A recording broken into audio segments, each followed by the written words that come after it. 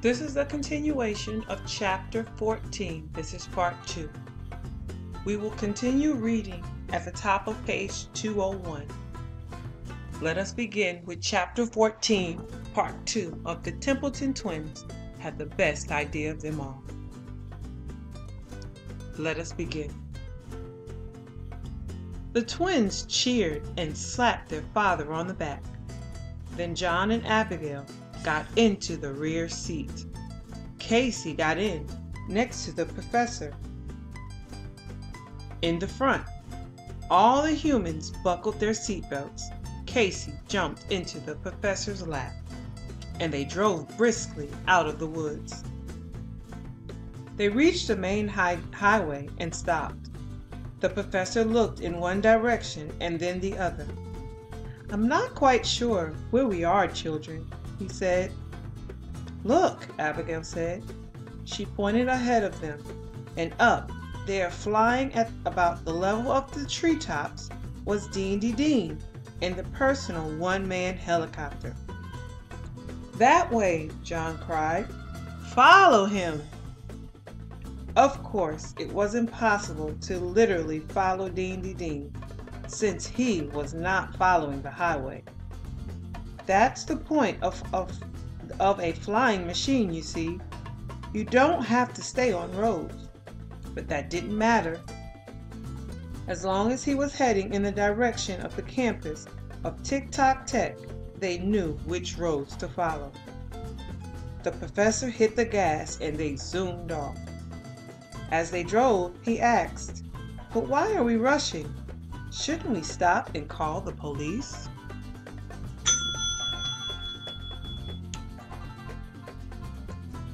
"We don't have time," John said. It was a race between the Templeton twins and their father, and their ridiculous dog. And Dean. The car had the advantage of being faster than the personal one-man helicopter, but the helicopter had the advantage of being able to go directly to its destination in a straight line, without turning from road to road, and most important, without having to stop at stop signs and red lights. Neither John nor Abigail was sure they would make it. At one point, Abigail looked wildly around the dashboard of the car until she saw what she was looking for: a clock. It was broken. "Oh, Papa, what time is it?" she asked. The professor looked at his watch. "It's 12 minutes before 4, dear. Why?" Abigail looked at John. "We don't have much time," John said. "Papa, can you drive faster?" The professor drove faster, and soon they arrived. They turned into the entrance of the campus, which was, as usual, deserted.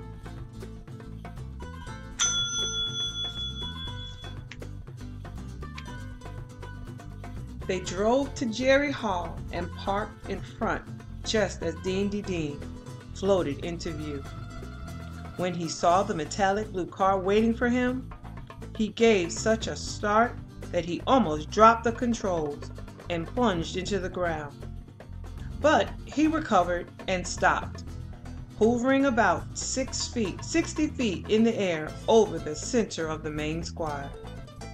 "Go after him, Papa," John said. "Drive into the grass." The professor hesitated. Is that truly necessary?" he asked. "Yes, please," Abigail said. "And then we have to get out and tell him we want to give him the papers." "Abby, for goodness sakes, why would we want to do that?"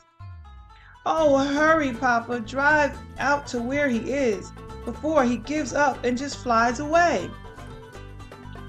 Professor Templeton made a look of doubt and confusion, then slowly drove the metallic blue car up and over the curb and onto the grass, and down a small slope and out onto the big, broad, grassy field, where Dean remained hovering.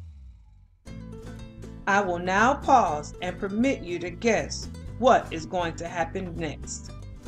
I seriously doubt that you will be able to do so.